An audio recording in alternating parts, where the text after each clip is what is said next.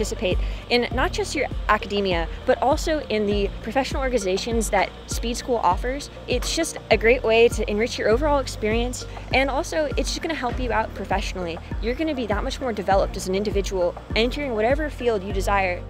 When you look back on your college experience, do you want it just to be an accumulation of different classes, or do you want it to almost feel like one of those things that you look back, you recollect positive memories about different ways you've enhanced yourself professionally and as a person?